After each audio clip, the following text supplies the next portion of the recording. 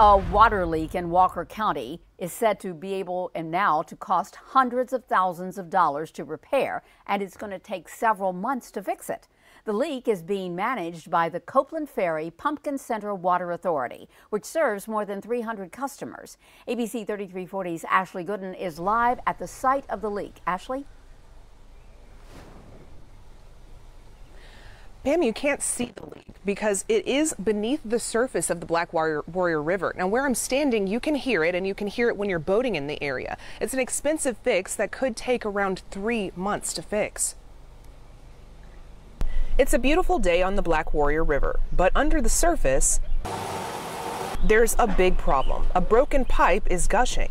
We was losing 126 to 140 gallons a minute. Tens of thousands of gallons of water each day. Normally in a leak that big, I'll have actually people calling with low pressure or water problems.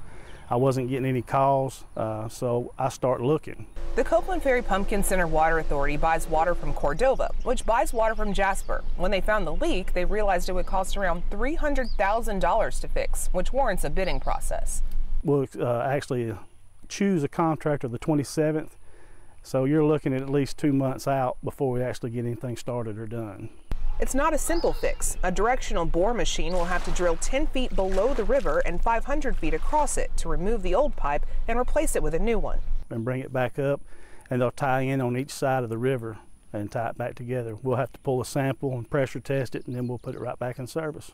There's a joint effort on the county and state level to secure funding. Without that money, the Water Authority says they would have to raise their rates.